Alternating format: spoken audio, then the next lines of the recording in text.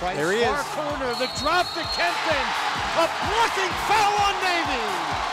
My goodness, they finally again realize who's the guy, whose hands do they want to put the ball in the closing minutes of this basketball game.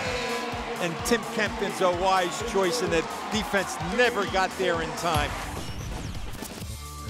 Minato gets it on the verge of the record. She takes and makes the three-pointer. Welcome to Patriot League greatness, Kelsey Minato.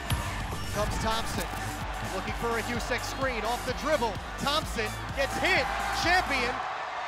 Three, to tie it! To tie it! Champion, as the buzzer sounds! Double overtime! Did he get it off? Looks like he did. Well, the two questions, did he get it off and was he behind the arc?